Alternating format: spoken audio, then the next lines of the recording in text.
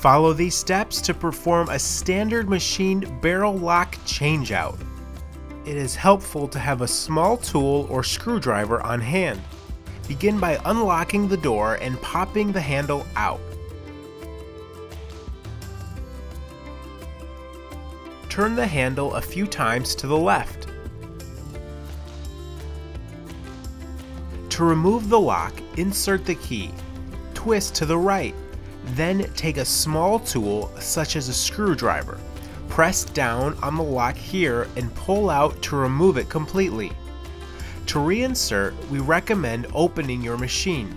Place the T-handle in the correct position and push the key in the rest of the way. Make sure it clicks into place.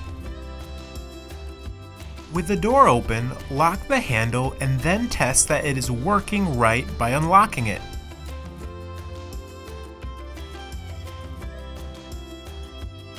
For more assistance, contact Vendnet at 1-800-833-4411 or email service@vendnetusa.com.